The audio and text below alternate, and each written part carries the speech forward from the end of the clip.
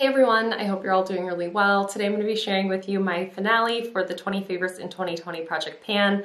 I am really happy to be wrapping up this project. I know it's a little early considering that this is a year-long Project Pan, but I am just so ready to kind of do away with focusing on these products, and I know I won't be able to reach my goals on many of these products, so I just kind of want to, kind of start fresh and start figuring out what 2021 project panning looks like for me. So I just want to take a little bit of a break and a breather, and I'm definitely looking forward to wrapping up this project. This is a collaboration project pan that I'm really happy to have joined in on. It definitely has had its challenges throughout the year for sure, and I will speak to those as I talk through the products, but as a whole, I was really happy to be a part of this project. This was started by Denise at Just Some Makeup Pans over on Instagram, and there is a hashtag if you want to check out all of the posts throughout this year. It's 20 Favorites in 2020, and the premise of this project is literally just to pick out your favorite products. I've come to learn some of these products are not favorites in my collection, and of course I'll speak to those.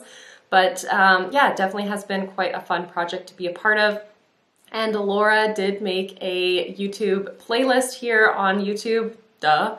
And I will definitely link that down in the description box so that you can check that out for the handful of us that are participating here on YouTube. It's been, yeah, really fun to watch everyone else do this project. For me, I definitely have had my struggles. You've seen it. If you've kept up with this project in any way, you've seen. I've been struggling and I've been feeling a little discouraged, but yeah, I'm really happy to be saying goodbye to this project pan and starting fresh for the new year, for sure. So let's just hop on into all the progress before I am getting far too rambly. I already am too rambly. Okay, let's go, let's go. So let's kick off this finale with the Urban Decay Optical Illusion Complexion Primer. I had the goal of finishing this up this year, which was definitely a very steep goal, and if we were living in conditions that were more like 2018 or 2019, where I was doing my makeup more frequently, then that definitely could have happened because I came all the way up to here. I was able to finish off the majority of this product throughout this year. I started all the way down here. It is an airless pump, so it works its way up. And I really don't have that much product remaining in here. Yeah, I definitely could have if life was different, you know, if life was not 2020 this year, but it was, so that's fine. I did use this an awful lot. I really do like this primer, even still, even through using it multiple times a week throughout this entire year, I really do still enjoy it. I just feel like it makes my skin look nice and smooth, but it never dries out my skin. It doesn't pill on my skin either. It just is a really nice smoothing primer that feels very comfortable. And yeah, it performs very, very well. I'm really happy with it, and I'm super happy with the amount of progress now that I can see what the start of the year looked like and what it's looking like now. Like that's really significant, and that's really good, and I'm quite proud of that progress actually. And my next product is this Too Faced Born This Way Multi-Use Sculpting Concealer in the shade Almond. My goal with this is to finish it. I have not done that, unfortunately, but I am pretty darn close. I would say I'll likely be able to finish this off in early 2021. I'm going to continue to use it the same way that I've been using it all year, which is as an eyeshadow primer as well as an under eye concealer. I did use it a handful of times as a foundation, but it just is a little bit too full coverage for my preferences to use it that way. But I am anticipating I will have this done sooner than later. So if I had waited to do this update a couple more weeks, potentially this would be empty, but I know I'm going to keep reaching for it outside of this project, so no worries. I did take the stopper out of this a couple weeks ago, and there still is a pretty significant amount of product. Like, it doesn't seem to want to, it doesn't want to die. This is definitely great bang for your buck. This lasts forever and ever. I've been using it almost exclusively this year as my concealer, and I still have product remaining, and it had been used many a times before putting it into this project too. So it's very long lasting and definitely very plentiful. I'll say that. The next product I have here is the Wet n Wild Mega Glow Highlighting Powder in the shade Precious Petals. I had the goal of, I also had a goal to finish this off, which you can see I haven't done. I have not gotten there, but I am really happy with the amount of progress I did make on this throughout this year. There's not a ton of highlighter remaining in here, which is fantastic. I'm so happy about that. I used the heck out of this. I used this so much this year and really did enjoy using it. I don't love it so much at this time of year. I am wearing it today, but I do have a little bit of a lighter highlighter on top of it because I do find that the base pigment of this is a little bit too deep for my skin at this time of year. But in the summertime, I used this like crazy. I loved reaching for this in the summertime. I just feel like it makes my skin look so juicy and healthy and glowy and kind of in an artificial way, but I freaking love it. And yeah, I will definitely be putting this into my Graveyard Project pan next year, I believe. I said definitely, but I believe I will, because I do love this in the summertime and it's so dang close to empty. I'm sure I can finish it off in that project next year. No worries. The next product I came to realize is not a favorite of mine, and I've kind of talked shit about this a couple times this year. So it is the Charlotte Tilbury Film Star Bronze and Glow. I have mine in the shade fair to medium, I think. Yeah, fair to medium. I should know that by now. My goal was to hit pan on both sides. I have hit pan on the highlighter side, but I've not hit pan on the bronzer side. And that's because I just really haven't reached into this for the last few weeks.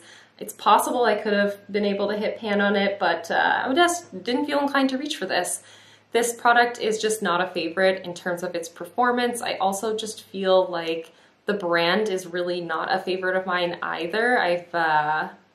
They've shown their true colors this year, I feel. Without words, but with their actions for sure. Like, they released a mini version of this duo, which throughout this project I have criticized the fact that I can't believe there's only 2 shades in this duo.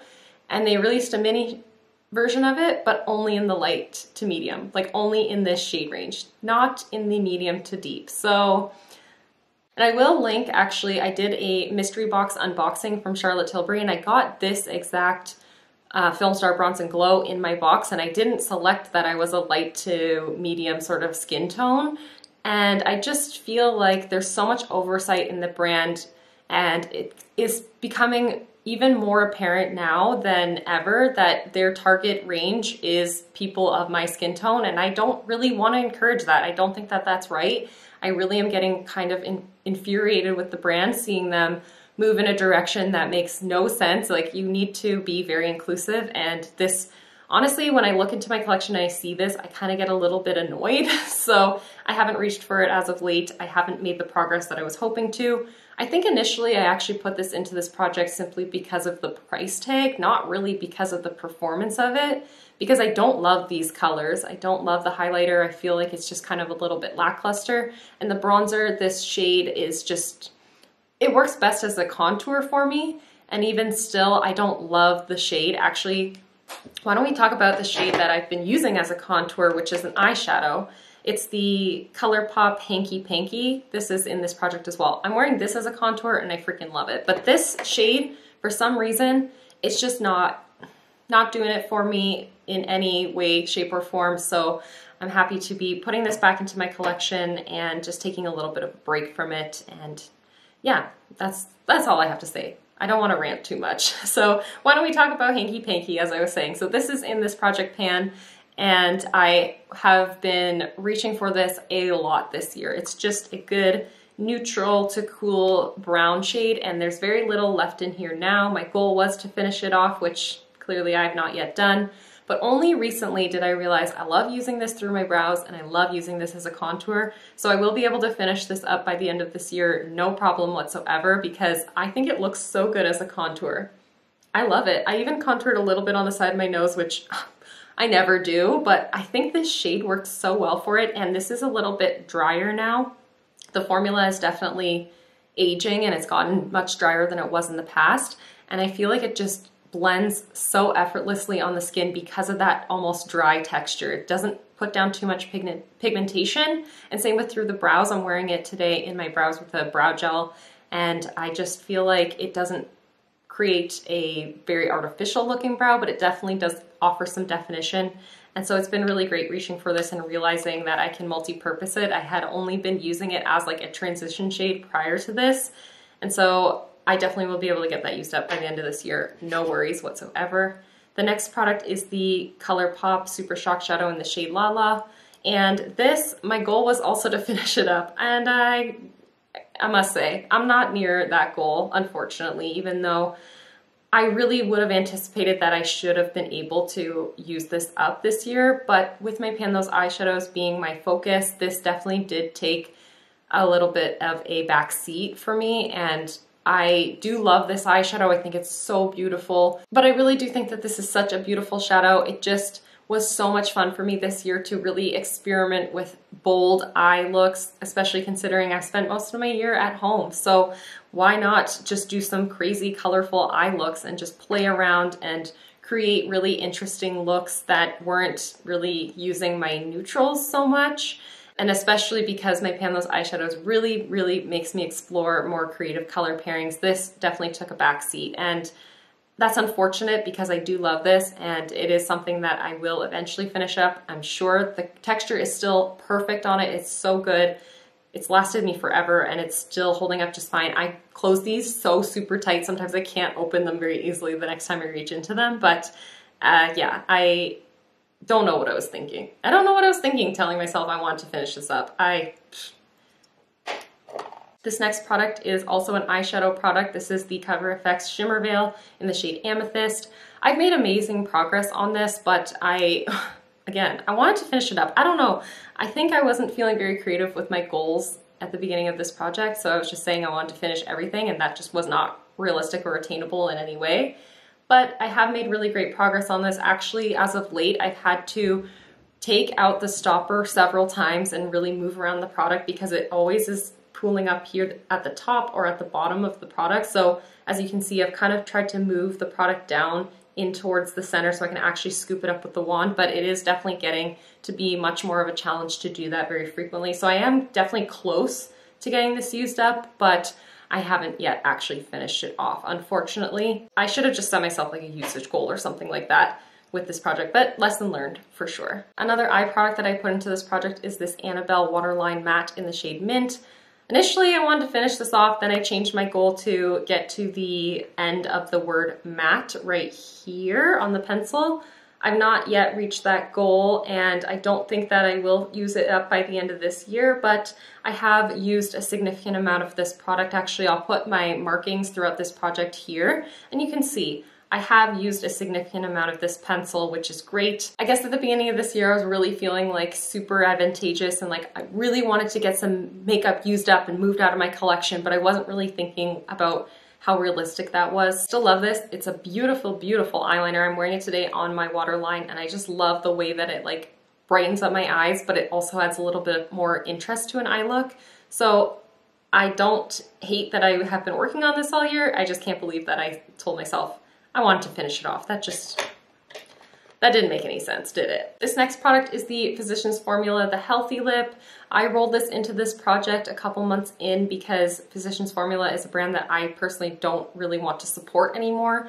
It's not that I don't know, like I don't know if I consider them cruelty-free or not, but I just don't like the way that they went about going into the Chinese market and kind of just, it was the same thing with Wet n Wild. They just were like, oh yeah, we're here. And it wasn't like an announcement, it just was seen in stores, and I didn't like it. It just seemed a little bit sneaky, as like they didn't really want to own up to it sort of thing, and I just don't really have trust in brands like that. So in any case, yeah, this is the Healthy Lip in the shade Bear With Me, which is a beautiful like muted rose coral kind of shade. It's so gorgeous, but I just haven't been really reaching for my liquid lipsticks as I was in years past, and I'm definitely not using lip products in general as I was in years past, considering, you know, we're living with masks and I'm just not leaving the house as much anymore anyways, so like throughout my workday, I'm not reapplying a lip product because no one else is going to see me through my workday or through my school day. So my progress with this is just very, very slow. I did come to realize I love this as a cream blush. I am wearing it today as a cream blush, and then I have a powder blush on top of it. And I've just come to realize how amazing this looks as a cream blush. So I don't hate that I've been working on it. I've actually been really enjoying using this product. It just is very, very slow going. There's not really even any visible progress, even though I do feel like I've used this quite a lot this year, but it's okay. I'm really happy to just be getting to know a handful of these products very, very well and interact with them and just learning a little bit more about what panning is going to look like for me with my life being like work from home, school from home. I kind of can anticipate what 2021 panning maybe should look like a little bit better. So yeah, I've learned a lot of lessons, and I've had fun playing with all these products no matter what. And then the last product that I've been focusing on is my Kopari Lip Glossy in the shade Hibiskiss. My goal with this was to finish it up. Again, I haven't finished it. I didn't reach any goals this update, clearly. But I have made some really good progress on this. I've actually managed to get it down to about here. There is still some product stuck up in the sides, but I've managed to get the product down to about here. It was basically full when I rolled it into this project pan, so I'm really happy to see that. I have maybe less than half of the product remaining in here. And for the first part of this year, I did not really reach for this. I was not feeling inspired to use it. I love this product. I think it's really, really beautiful and very comfortable, but I just wasn't into it. I don't know why. And recently I have definitely been embracing it more. I've been keeping it at my desk, and I just will pop it on even when I don't have any other makeup on. But as of late, I think maybe with this colder weather, I don't know, this kind of shade has been something that I've been really loving. It's really, really beautiful. I've been wearing it even without any other makeup on, and I think it just looks really nice. Today I'm wearing it with a lip liner, and it's very comfortable without being like a full-on high impact sort of lip, and I've just been really enjoying it recently. So since my last update, I have worn it 12 different times. I don't know how many times I've applied it within that time, but 12 different days I've worn it. And I think that's really good. I'm really happy with that, or at least I tracked 12 uses. I kind of feel like maybe I reached for it more than that, but yeah, I'm really happy with that amount of use. And next year I've definitely come to realize I want to set myself some usage goals for project pans, more so than like to use up products, because I want to be rotating through my collection. I want to feel like goals are much more attainable. Like this goal of using this up was really, really tough, and it definitely was discouraging seeing my progress going so slowly. But if I had set myself a goal of like reaching for it 15 times every month, I would have surpassed that every single month, and that would have felt really good and motivating. So I definitely think I'm going to structure my 2021 project pans very differently. I may take a bit of a break from project panning for a short while as well. I really just don't know.